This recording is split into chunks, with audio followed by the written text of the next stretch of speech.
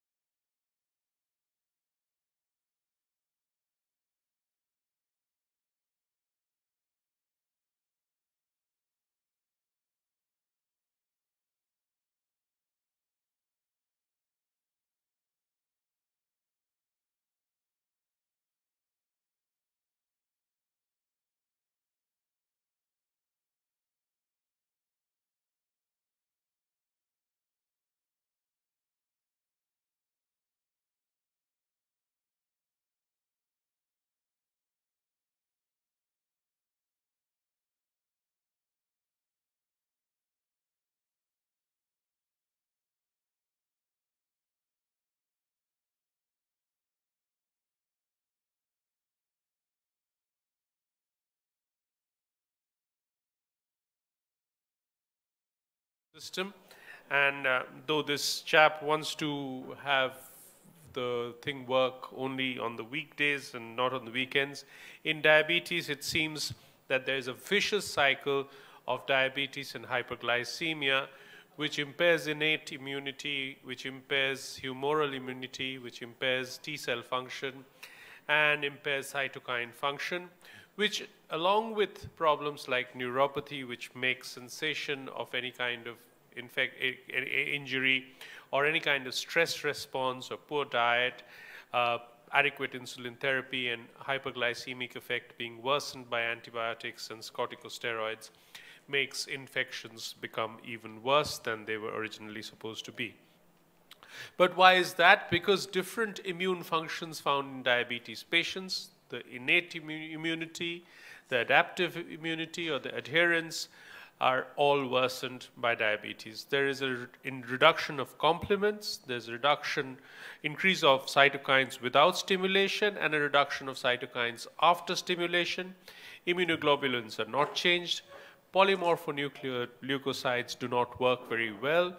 Monocytes and macrophages do not have the similar power of swallowing up microorganisms as they did. And T lymphocytes do not remember to kill off the microbes like they would normally be found. And this leads to viral infections. I think viral infections are very topical now. Viral infections can cause pancreatitis with reduced beta cell function, and that leads to type 2 diabetes. And viral infection can also cause immune activation, which leads to the release of cytokines like TNF-alpha, like interferon gamma and IL-6. And these work on the muscle and the liver, worsening insulin resistance, which further pressurize the pancreas to produce more insulin. And this oversecretion of insulin leads to even more immune activation, making viral infections so much more dangerous in diabetes.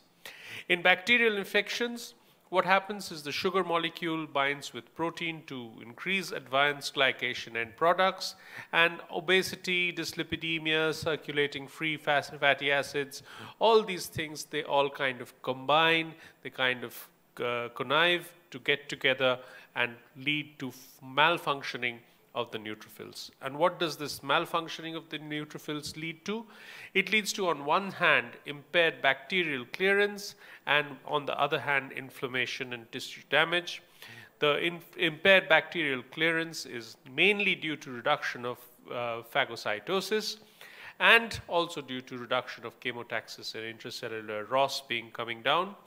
The neutrophil phenotype also leads to apoptosis of the cells and increase in pro-inflammatory cytokine productions and extracellular ROS. So all these worsens the inflammation that an infection causes and worsens the tissue that it is affected by the bacterial infection. Not surprising, we have major infections associated with diabetes, respiratory infection, pneumonia is more common, influenza, tuberculosis, urinary tract infections, gastrointestinal infections including H. pylori. We get fungal infections of the gut. We get skin and soft tissue infections like foot infection, which is very common. There is chance of necrotizing fasciitis and Fournier's gangrene.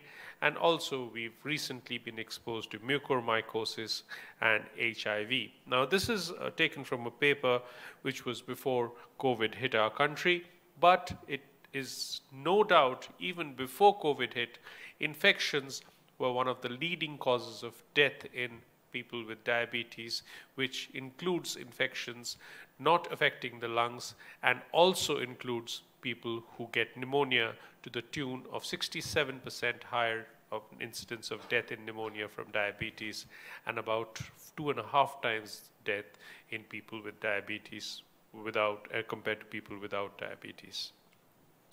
Now, this is a quantification, and this is a retrospective cohort. Almost half of all people with diabetes will have one hospitalization for infection-related problems. This is about 2 times normal, and death is also increased in people with diabetes. So diabetes in itself confers an increased risk of developing and dying from an infectious disease. And this translates into not only an increased risk of hospitalization, which is increased 2 to 6 times, it also increases the cost of therapy. And in India, this is a very important thing because 50% of the cost of therapy of diabetes is attributed to infections due to immune failure that we see. In fact, people who get hospitalized for diabetes have a 27% chance of reinfection. Among those readmitted, 87%. So these are not people who are coming for a routine lab chole or something like that. These are people who get readmitted again with a different illness again. We come to COVID, and there is evidence that pre-existing diabetes is associated with an increased risk of having severe and critical COVID illness and a 3 times increased risk of in-hospital mortality. This meta-analysis shows that severity and mortality is very largely increased in patients with diabetes when compared to non-diabetics due to the immune failure, the inability to clear out the virus that I showed you a little while ago. Pre-infection glycemic control and disease severity among patients with type 2 diabetes and COVID-19. This is quite a seminal paper because there's no prospective data as of now. And as you can see, the increase in HbA1c is associated with worsening of immune function and increased risk of severe COVID-19. So it's almost an inflection point that if patients have a HbA1c of more than 7.9%, their chances of developing COVID-19 becomes much more, almost exponentially higher than people without COVID. And not only is that the case, the opposite of it. So if you reduce the glycemia, by as little as 0.21%, you get a reduction of 21% risk of developing severe COVID. Reduction of 1% will reduce 21% risk of getting severe COVID or COVID-related death. Another important aspect is tuberculosis, particularly in our country.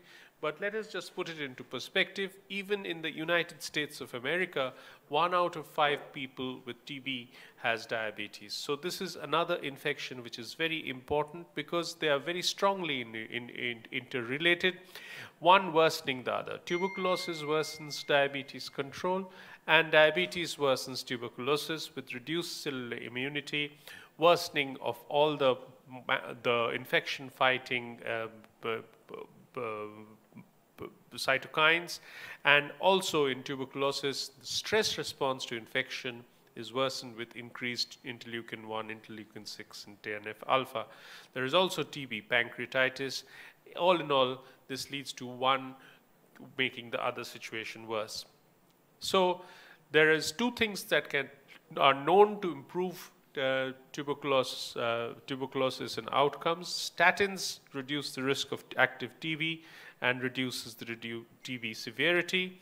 Metformin also reduces the risk of primary infection, risks of active TB, and also reduces TB severity. In fact, weight loss that is associated with metformin is also associated with an improvement in immune response, which in turn improves the outcomes of tuberculosis.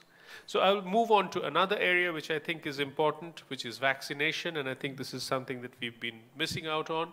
I think is particularly important for these people who are completely stunned to have proper vaccination. Pneumococcal vaccine for everybody in the age group of 2 to 64.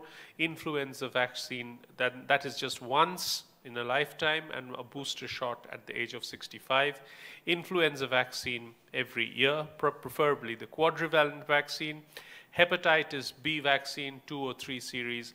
These are musts for all patients with diabetes, and all other vaccines should be given, including the COVID-19 vaccine.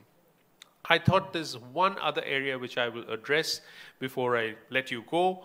And one thing that is definitely associated with worsening glycemia is immune response. And this is why a lot of surgeons tend to not want to operate. Now, if you look at the surgical guidelines, there is no reason not to operate on a patient when they have glycemia in the range of 200 or 300. In fact, the surgical guidelines actually say that you should be careful only if a patient has a blood sugar level of 400 or 500, and anything less than that is good enough for a patient to be operated on. And in these situations, there is no kind of worsening of glycemic control. Thank you very much for listening to me.